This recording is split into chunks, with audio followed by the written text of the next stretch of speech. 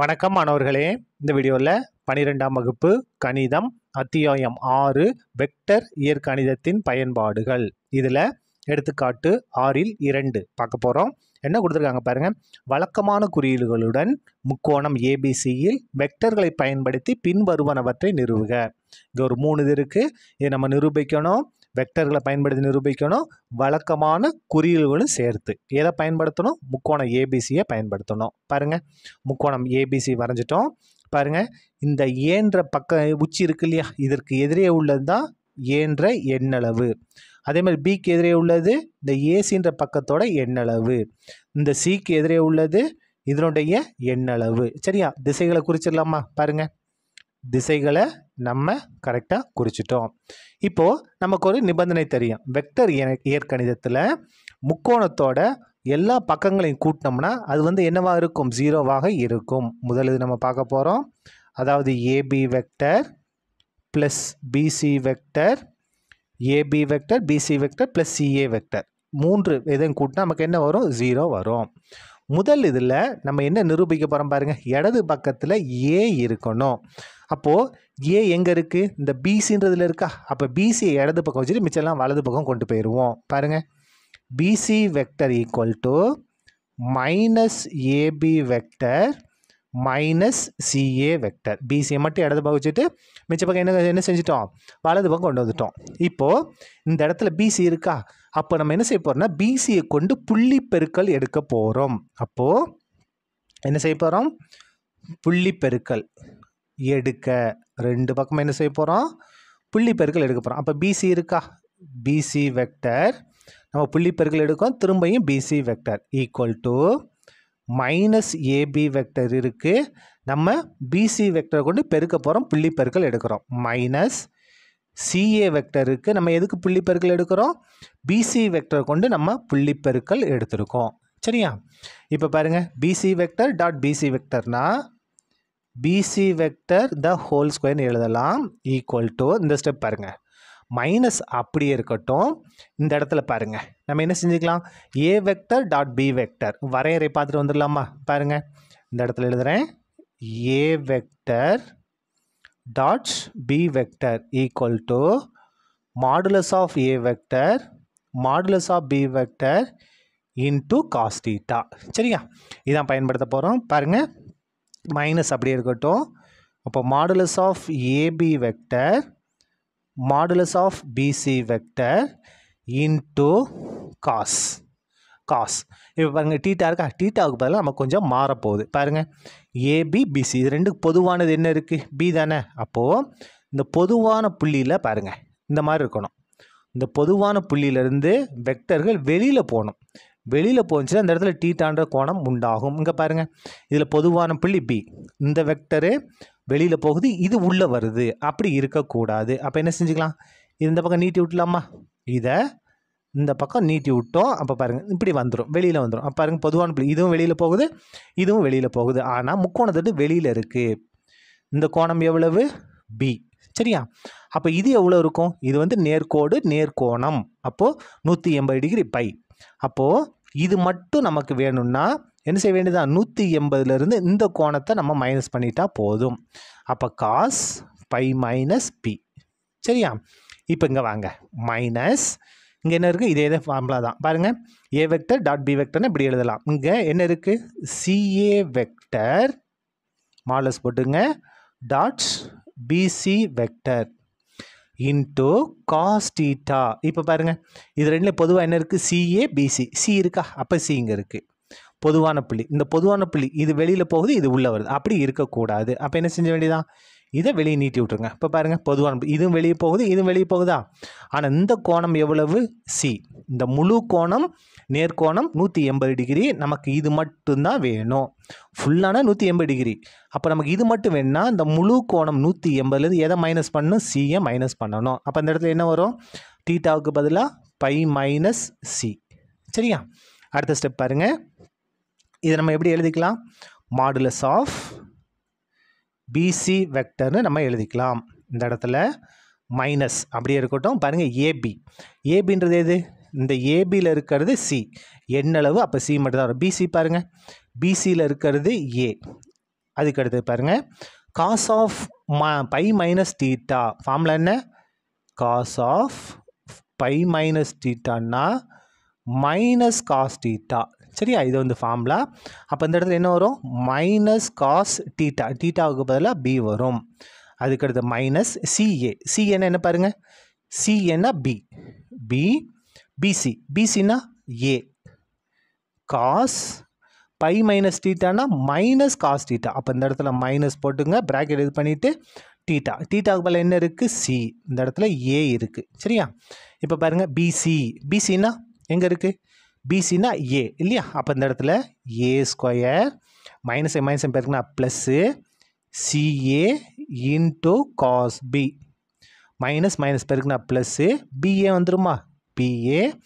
Into cos C இது எல்லாத்துலையும் பொதுவாக என்ன இருக்குது பாருங்கள் ஏ இருக்கா அப்போ ஏவை கொண்டு வகுத்துடலாமா வகுத்தல் பை ஏ அப்போது ஏ square by A equal to CA cos B by A plus BA cos C by ஏ இந்த ஏ இந்த கேன்சல் இந்த ஏ இந்த கேன்சல் இந்த ஏவும் ஸ்கொயரும் கேன்சல் ஸ்கொயர் மட்டும் தான் கேன்சல் மிச்சம் என்ன இருக்குது ஏ equal to C cos B plus B into cos C பாருங்கள் முதல்ல நமக்கு வந்துருச்சா பாருங்கள் ஏ equal to be cos C plus C cos B வந்துருச்சா இது மாறி இருக்குது அதை பற்றி ஒன்றும் இல்லை இந்த உறுப்பு மாறி இருக்குது வேணால் நீங்கள் கரெக்டாக எழுதிக்கங்க எப்படி எழுதலாம் பாருங்கள் ஏ ஈக்குவல் டு இதை முதல்ல B cos C plus C cos B நம்ம முதல் இதை முடிச்சிட்டோம் அடுத்தது ரெண்டாவது பாருங்கள் என்ன இது பண்ணோம் B equal to C cos A plus A cos சின்னு நம்ம நிரூபிக்கணும் இந்த முதல் ஸ்டெப் இதிலேருந்து தான் நம்ம ஆரம்பிக்க போகிறோம் ஆரம்பிக்கலாமா பாருங்கள் இரண்டாவது இது எதில் ஸ்டார்ட் பண்ண போகிறோம் ஏபி வெக்டர் அதாவது முக்கோணத்தில் AB vector plus PC vector plus CA vector எல்லாத்தையும் கூட்டினா நமக்கு 0 வரும் நமக்கு என்ன வேணும் பாருங்கள் இடது பக்கத்தில் பி வரணும் அப்போ பி வந்து எங்கே இருக்குது பின்ற வெக்டர் இங்கே இருக்குது எந்த இதில் ஏசியில் இருக்குது அப்போ ஏசியை மட்டும் இடது பக்கம் வச்சுட்டு மிச்சதெல்லாம் வலது பக்கம் கொண்டு போயிடலாம் ஏசினாலும் சிஏனாலும் இங்கே ஒன்று தான் பாருங்கள் சிஏல இருக்குது ஏசின்னு சொல்ல வேண்டாம் சிஏன்னு சொல்லுங்கள் சிஏ அப்போது சிஏ வெக்டர் ஈக்குவல் டு இது இடது பக்கம் கொண்டு வாங்க minus AB vector minus PC vector நம்ம முதல்ல என்ன செஞ்சோம் இடது பக்கத்தில் பிசி இருந்ததுனால பிசியை கொண்டு நம்ம புள்ளி பெருக்கல் எடுத்தோம் இப்போ பாருங்கள் இங்கே சிஏ இருக்குது அப்போ சிஏவை கொண்டு நம்ம புள்ளி பெருக்கல் எடுக்க போகிறோம் புள்ளி பெருக்கல் சிஏ எடுக்க ரெண்டு பக்கமும் சரியா அப்போ பாருங்கள் சிஏ வெக்டர் இருக்குது நம்ம சிஏ வெக்டரை கொண்டு புள்ளி பெருக்கல் எடுத்திருக்கோம்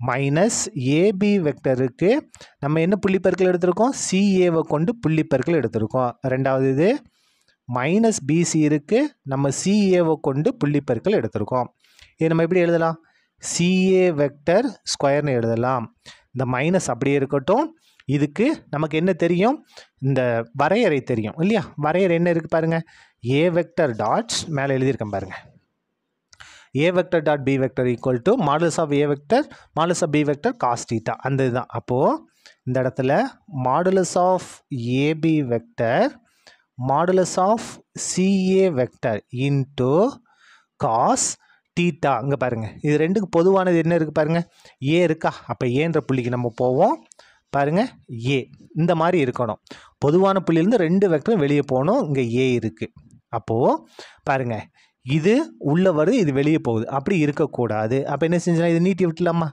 வெளியே நீட்டி விட்டால் என்ன ஆயிரும் இது வெளியில் போயிடும் பொதுவான புள்ளி இதுவும் வெளியே போகுது இதுவும் வெளியே போகுது இந்த கோணம் எவ்வளோன்னா ஏ அப்போ இது நேர்கோணம் 180 டிகிரி அப்போ நமக்கு இது மட்டும்தான் வேணும் அப்போது 180 பையிலேருந்து இந்த ஏவை மைனஸ் பண்ணணும் அப்போ இது பை மைனஸ் ஏ அப்போ இந்த இடத்துல நமக்கு என்ன வரும் காஸ் பை மைனஸ் ஏ சரியா இது முடிச்சிட்டோம் அப்போ இங்கே வாங்க மைனஸ் இங்கே அதே இதுதான் ஏ vector dot B வெக்டர்னா modulus of A vector modulus of B vector cos theta இங்கே ஏக்கு பதிலாக PC vector modulus of CA vector cos theta அங்கே பாருங்கள் ரெண்டு பொதுவானது என்ன இருக்குது பாருங்கள் பிசி சிஏ சி இருக்கா அப்போ சீன்ற புள்ளியில் பாருங்கள் கோணம் நம்ம ஏற்கனவே மாற்றி வச்சுருக்கோம் என்ன பை மைனஸ் சி அப்போ தீட்டாவுக்கு பதிலாக பை மைனஸ் சி சரியா இப்போ பாருங்கள் இங்கே இதை நம்ம எப்படி எழுதலாம் சிஏ வெக்டர் த ஹோல் ஸ்கொயர்னு எழுதலாம் இந்த இடத்துல மைனஸ் ஆஃப் ஏபி. ஏபின்னா என்ன? இதில் எது இல்லை? சி தான் இல்லை. அப்போ சி. இதை பாருங்கள், ஏபின்ற பக்கத்தில் இருக்கிறது சின்ற வெக்டர், பிசின்ற பக்கத்தில் இருக்கிறது ஏன்ற வெக்டர், சி என்ற பக்கத்தில் இருக்கிறது பி வெக்டர். அப்போது இதில் எது இல்லையோ அதுதான் நமக்கு வரும். மைனஸ் ஏபியா, அப்போ சியில் சி வந்துடும். இன்ட்டு இங்கே சிஏ எது இல்லை? பி இல்லை, அப்போ பி வந்துடும். காஸ் ஆஃப் ஃபார்முலா முதல்ல பார்த்துருக்கோம். Cos of by minus டீட்டான்னா minus cos theta. அப்போ இந்த இடத்துல மைனஸ் காஸ் டீட்டா, டீட்டாவுக்கு பதிலாக ஏ. சரியா? இந்த மைனஸ் அப்படியே வந்துடும். பிசி, பிசின்னா அது என்னது? ஏன்ற பக்கம். அந்த பிசின்ற பக்கத்தோட எண்ணளவு ஏ. சி என்ன? எது இல்லை? பி இல்லையா? அப்போ பி தான் எண்ணளவு. இங்கே என்ன வரும்? மைனஸ் காஸ் டீட்டா, டீட்டாவுக்கு பதிலாக சி. சரியா? இப்போ பாருங்கள், சிஏ. சி என்ன? இங்கே என்ன இல்லை? பி இல்லையா? அப்போ பி ஸ்கொயர். அதாவது சி என்ற பக்கத்தில் இருக்கக்கூடிய வெக்டர் பி, அதாவது எண்ணளவு பி. சரியா? அப்போ பி ஸ்கொயர் ஈக்குவல் டு இங்கே ஒரு மைனஸ், இங்கே ஒரு மைனஸ், பெருக்குனா ப்ளஸ் ஆயிருமா? Plus CP into cos A. இங்கே ஒரு மைனஸ், இங்கே ஒரு மைனஸ், பெருக்குனா ப்ளஸ் ஆயிரும் ஏபி காஸ் சி. இப்போ பாருங்கள், எல்லாத்தையும் பொதுவாக பி இருக்கா? அப்போ பியை கொண்டு வகுத்துடலாமா? வகுத்தல் பை பி. பியை கொண்டு வகுத்தோம்னா என்ன ஆகும் பாருங்கள்? B square by B equal to CP cos A by B plus AB cos C by B. பியும் பியும் கேன்சல், இங்கே பியும் பியும் கேன்சல், இங்கே பியும் இந்த ஸ்கொயரும் கேன்சல். அப்போ ஆன்சர் என்ன? B equal to C into cos A plus A into cos C. இதான் என்னது? நம்ம ரெண்டாவது நிரூபிக்க வேண்டிய ஆன்சர். பாருங்கள், B equal to C into cos A, A into cos C. அந்த இதை நம்ம இங்கே நிரூபிச்சிட்டோம். பாருங்கள், B equal to C cos A plus A cos C. ரெண்டாவது இதை நம்ம முடிச்சிட்டோம். அடுத்தது மூன்றாவது பாருங்கள், என்ன நிரூபிக்கணும்? C equal to A cos B plus B cos ஏன்னு நம்ம நிரூபிக்கணும். நம்ம ஆரம்பிக்க போகிறோம், இந்த இதில் தான் ஆரம்பிக்க போகிறோம். அப்போ பாருங்கள், சி சி தானே இருக்குது. அப்போ சி எங்கே இருக்குது? இங்கே இருக்குது. எதில் இருக்குது? ஏபியில் இருக்குது. அப்போ இதை எழுதிக்கிட்டு ஏபியை இடது பக்கம் வச்சு மிச்சம்லாம் வலது பக்கம் கொண்டு போக போகிறோம். கொண்டு போகலாமா? பாருங்கள், மூணாவது இது எப்படி ஸ்டார்ட் பண்ண போகிறோம்? AB vector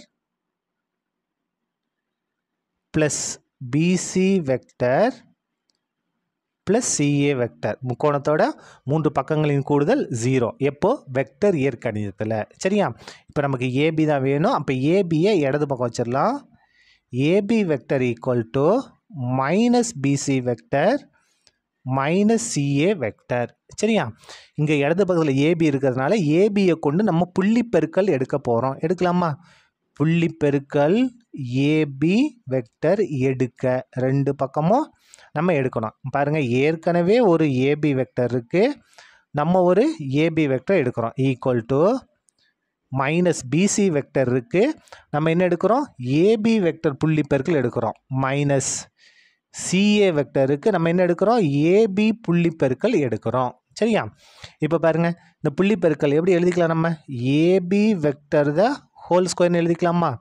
equal to minus A vector dot B vector equal to formula பாருங்கள், நான் முதல்ல இது பண்ணிட்டு பாருங்கள், இந்த வரையறை ஏ vector dot B vector equal to modulus of A vector modulus of B vector cos theta. இதுதான் இந்த இடத்துல நம்ம பயன்படுத்த போகிறோம். எழுதிக்கலாமா?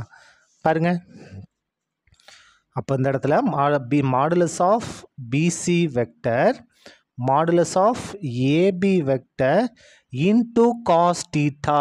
பாருங்கள், டீட்டா எந்த இடத்துல வரப்போகுது? இது ரெண்டுக்கும் பொதுவாக இருக்கிறது என்ன இருக்குது பாருங்கள்? பி இருக்கா? அப்போ பீன்ற புள்ளியில் பாருங்கள், பீன்ற புள்ளியில் கோணம் என்ன? By minus B. By minus B எழுதிக்கலாமா? Cos by minus B. சரியா? இப்போ இந்த மைனஸ் அப்படியே இருக்கட்டும். இது எப்படி எழுதலாம்? Modulus of CA vector modulus of AB vector into cos theta. டீட்டாக்கு பல எந்த இது பார்க்கணும்? CA AB. எது பொதுவாக இருக்குது? ஏ தானே பொதுவாக இருக்குது. அப்போ ஏல பாருங்கள், ஏன்ற புள்ளியில் பை மைனஸ் ஏ. அப்போ டீட்டாவுக்கு பதிலாக இங்கே என்ன வரும்? பை மைனஸ் ஏ. சரியா? இப்போ பாருங்கள், இந்த ஏபி வெக்டர் நம்ம எப்படி எழுதலாம்? மட்டு போட்டு நம்ம எழுதலாம். மட்டு AB square equal to minus PC. பிசினா இதில் எது இல்லை? ஏ வரும். ஏபி எது இல்லை? சி வரும். Cos of by minus theta. By minus theta equal to minus cos theta. இதுதான் ஃபார்முலா. அப்போ இந்த இடத்துல மைனஸ் காஸ் டீட்டாவுக்கு பதிலாக என்ன இருக்குது? பி. சரியா? இப்போ இங்கே வாங்க, மைனஸ் சிஏ. சிஏன்னா என்ன? பி. அதாவது இந்த பக்கத்தை பாருங்கள், என்ன இருக்குது? ஏபின்ற பக்கத்தில் சி, பிசின்ற பக்கத்தில் ஏ, சி என்ற பக்கத்தில் பி. அதை வச்சு தான் நம்ம இங்கே எழுதிக்கிட்டு இருக்கோம். அப்போ பாருங்கள், இங்கே என்ன இருக்குது? சிஏ. சிஏக்கு பதிலாக பி. ஏபி இருக்கா? அப்போ இதில் எது இல்லை? சி இல்லை. அப்போ அந்த இடத்துல சி வரும். மைனஸ் காஸ் என்ன வரும்? டீட்டா. டீட்டாவுக்கு பதிலாக அங்கே ஏ மட்டும் வரும். சரியா? பாருங்கள், ஏபி. ஏபின்னு என்ன அர்த்தம்? C square. மைனஸ் ஏ மைனஸ் எப்போ இருக்குன்னா plus AC into cos B. Minus minus plus PC into cos A. சரியா? எல்லாத்துலேயும் சி இருக்கா? அப்போ சியை கொண்டு வகுத்துடலாமா? வகுத்தல் பை சி. அப்போ என்ன ஆகும் பாருங்கள், C square by C equal to AC cos B by C plus PC cos A by C. இந்த சியும் கேன்சல், இந்த சியும் கேன்சல், இந்த சியும் இந்த ஸ்கொயரும் கேன்சல். மிச்சம் என்ன இருக்குது பாருங்கள், C equal to A into cos B plus B into cos A. இதான் என்னது? நம்ம மூன்றாவதாக நிரூபிக்க வேண்டிய ஆன்சர். பாருங்கள், C equal to A cos B plus B cos A. இதை தான் நம்ம இந்த இடத்துல நிரூபிச்சிட்டோம். C equal to A cos B plus B cos A. சரியா? அவ்வளோதான், இந்த கணக்கு முடிந்தது. நன்றி.